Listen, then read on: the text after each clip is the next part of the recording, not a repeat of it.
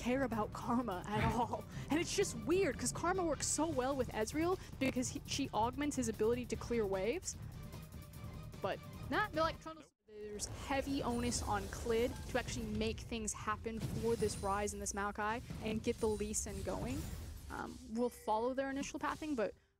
Knocked up, that's flash used, Clid gets the flash kick onto 957. He's looking for the execution damage, and they're trying to burn through his health. 957 goes down, and Kabe gets first blood. 7 has his teleport.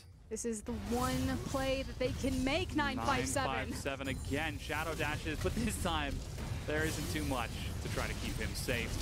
Kabe again with a kill. And that's just kind of inexcusable at this point. You don't have, because he knows that Lee Sin at least doesn't have his ultimate, so you're not dealing with that burst damage. But Doinby is now on the way up, so his teleport... Realm Warp and 957 is caught out once again. It's Doinby who cleans it up. He is single-handedly the MVP for QG right now. Actually, their recent backtimers have kind of been a little bit not as efficient as they could be. They could have contested things like this blue buff.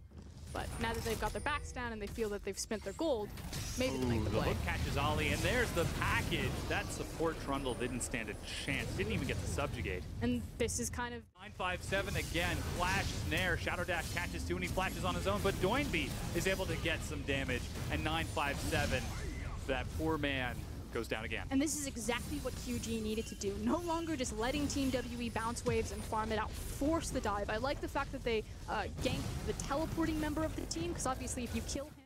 It is 1v2, and no, never mind, that's a 2v2. There's a Shen in there as Clid hops over the wall. 957 looks for the Shadow Dash. Clid is now caught and has been burned down. WE collapse and secure the kill, and again, is burning down the Baron. True Shot Barrage spots it, but it's already down to half. Realm Warp is being used as Doinby tries to get into the back of the pit. He's going to be caught immediately, and immediately Clid goes in, but is not able to do enough. Doinby follows over the far side, and Shie start a fight here on this Ocean Drake. Kandi goes in, Clid's in the pit. That's going to be the Stand United as he tries to get in there. Mystic in the back is followed up by Kid, gets kicked in, and Mystic goes down exhaust onto Shie. Denies the damage source for WE, but he gets huge AoE, and Kandi is destroyed. The mob squad of Xiaogu chase down the members of WE, and one by one they fall. The dragon is now there.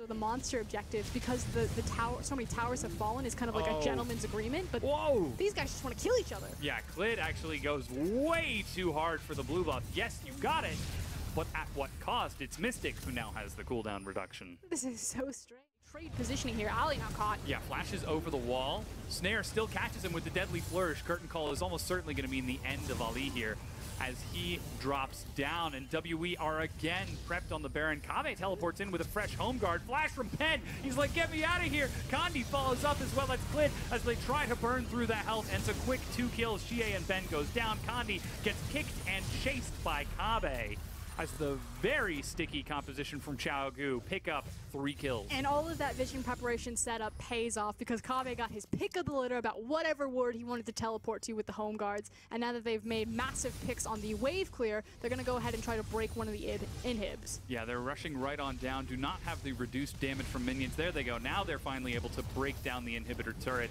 and the inhib itself follows. It's 25 seconds for Shie. They continue to move forward. Mystic and 957 are going to try to defend this as Nexus turret number 1 is being burned through. Doinby gets huge damage onto Mystic, who's forced to sit on the fountain. 957 gets a good taunt onto Clid, but Kabe is so tanky. He's taking the turret. Ben is back up, but the Nexus is being burned down, and Xiaogu are going to bring us to game number 3 for the second time this week. And Team WE could only hide for so long, but finally QG are decisive, particularly on the back of Kabe, pulling the trigger and forcing